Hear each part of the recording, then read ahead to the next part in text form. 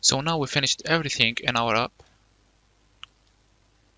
The user can add to cart, can add to favorites, can view all the items, can search. The only thing that left to do is to add the authentication for this app. And for sure we can add a landing page for it. And that's what we are going to do in this tutorial. I will go to my old project and show you how the landing page is. So here it is. As you can see, it is a very beautiful and specific design.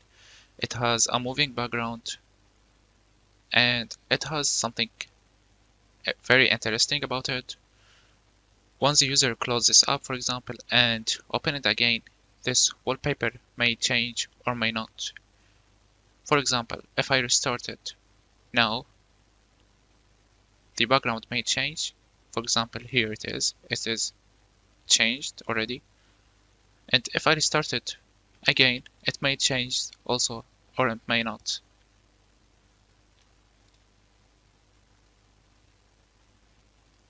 So here it is, it does a change again. So in this tutorial, we are going to implement this page or this screen. So let's get started. For that, let's create a new file in the screens called landing page.dart. Let's initialize. Actually, it's going to be a stateful widget because of that moving wallpaper that I showed you. And let's name it in here landing page. We need to import the material package. And let's copy its name, go to the main, and we need to change actually the home page to the landing page. We need to import it like this. So I run the app again and we got a black screen in here. That's because we didn't initialize a scaffold and the landing page. So let's wrap this by a new widget and type in scaffold and change this to body in here. And let's get rid of this container, and it's actually going to be a stack because as you can see there's some buttons and text above of the wallpaper or the moving wallpaper. So the first child will be the moving wallpaper, but for that I will use a new package and we can use it for everything else. If we go to the pub.dev and search for cached network image and go to this package in here, go to installation and let's copy this, go back to pubspec.yaml file and paste it in here, fix the indentation and press on this button or run flutter packages get, just like this. Sorry, like this.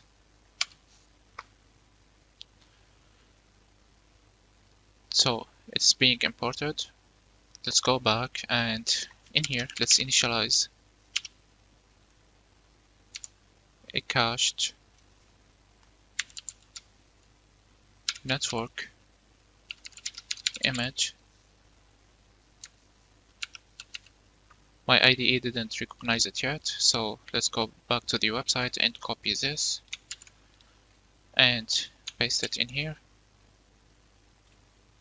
And once I opened the project on the Android Studio, this error appeared in here.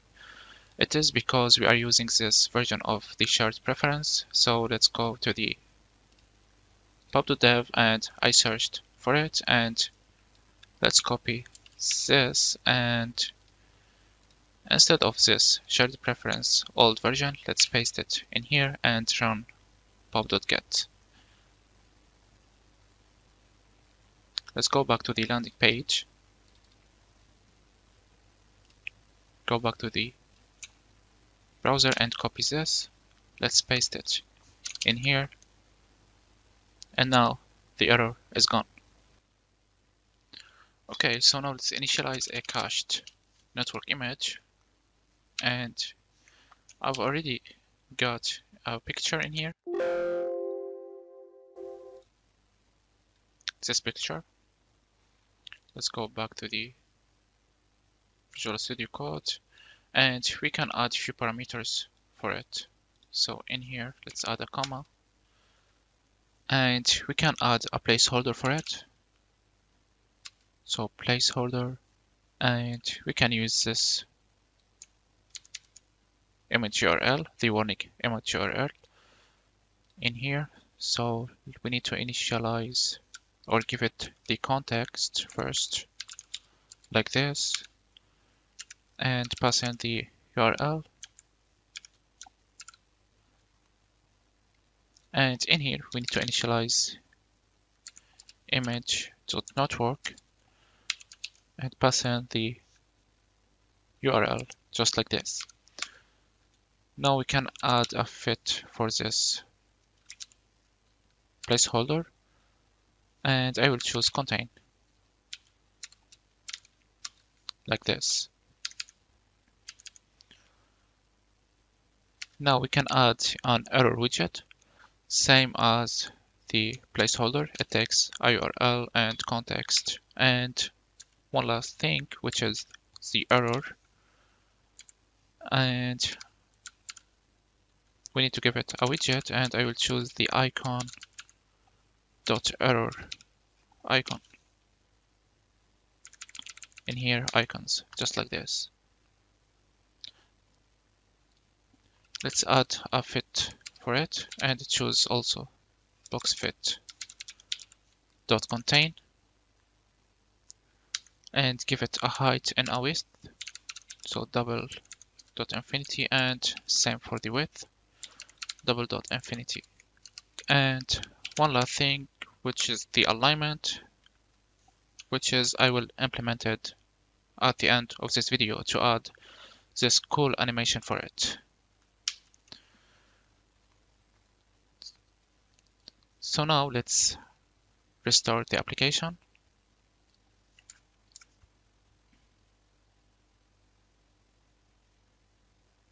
Cool, so here it is.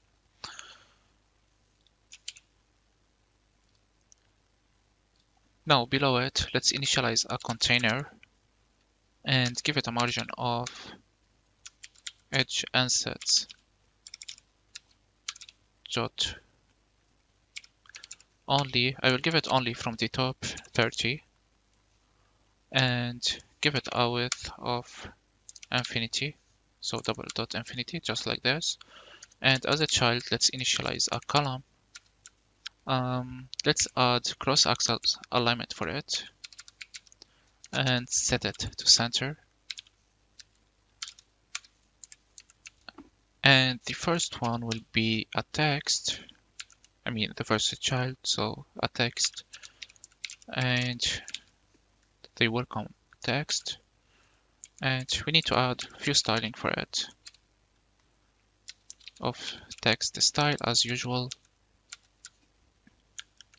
And let's give it a font size of 40 and font weight I will choose W600, and we can choose the color for it. I will keep it like this. Now below it, we need to initialize another text. So I will just copy this, and let's add some margin between them. So in here, sized box, I will give it height of 20. And in here, we need to initialize the other text, and let's say welcome to the biggest online store or shop. Let's add text alignment for it. So text align dot, I prefer center. It's by default to the left. and in here let's change the from 40 to 26, and the font weight, let's keep it W400. Now we can change the color for it, but I will just keep it like this, and let's wrap it by padding. And I prefer to choose symmetric padding from the horizontal and give it value of 30. Here it is. It looks cool actually. Now below of the container in here, let's initialize another column. Initialize children for it, and we need to add main axis alignment for it now. So in here, main axis alignment, and I will choose end to add those widgets at the bottom of the screen. So in here, let's initialize a row for the buttons. So let's say row in here, and let's initialize a raised button. Or we can initialize, because it is deprecated, we can initialize elevated button. And actually it is very similar to it. In here, it's going to do something. I will not implement it now. And as a child, it's going to take a text for sure. And let's say login in here. Let's do some styling for it. So style, text style, font weight dot W500, and let's give it font size of 17, like this. Now it will be better if we wrap it by unexpanded, and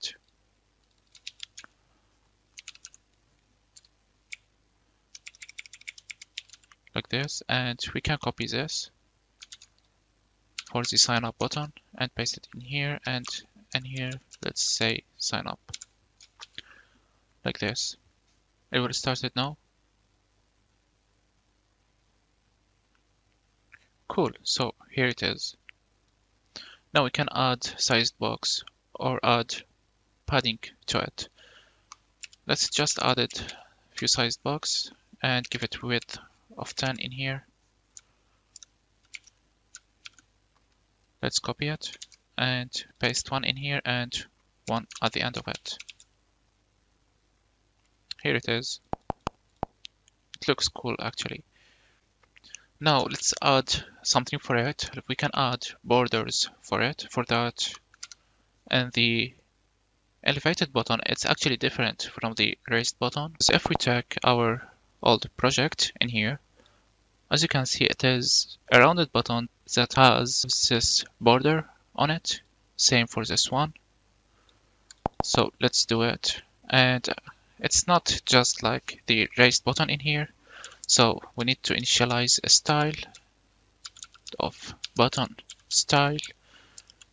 And in here, we need to initialize a shape and initialize something called material state property.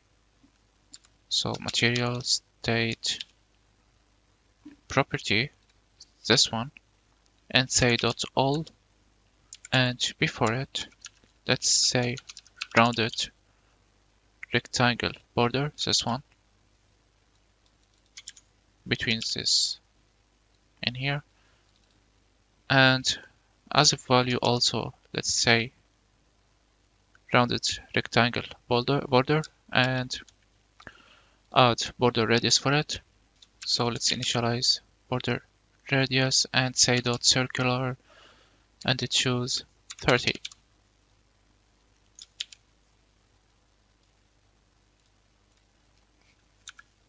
Let's add a side for it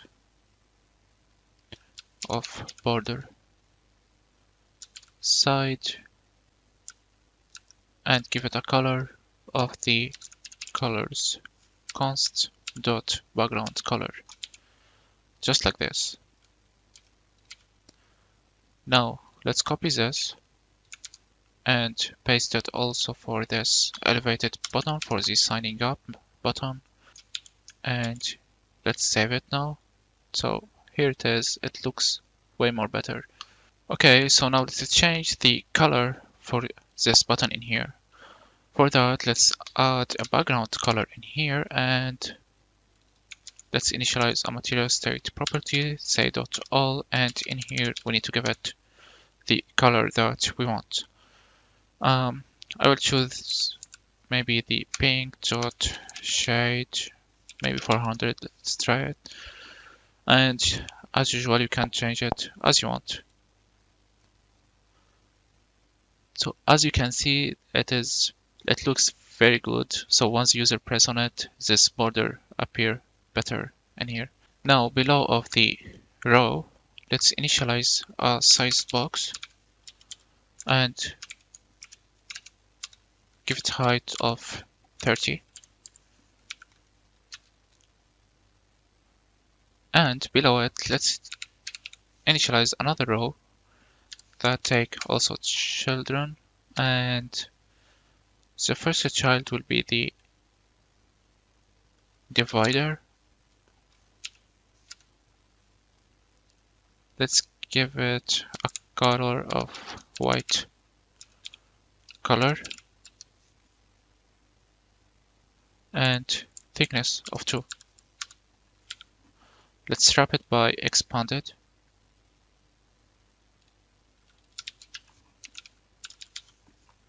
Like this.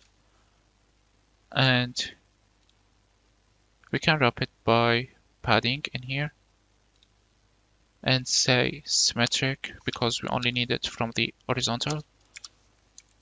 And in here, give it a value of 10.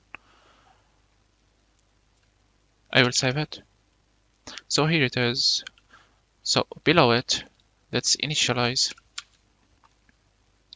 a text that say or continue with, like this, and we can give it style or we can keep it just like this. Let's copy this and paste it below it. Now let's save it. So here it is. I will keep it just like this, or we can give it a color of black, which is I prefer it in our case. So in here, let's say text style as usual, and in here let's initialize a color and give it a black color like this.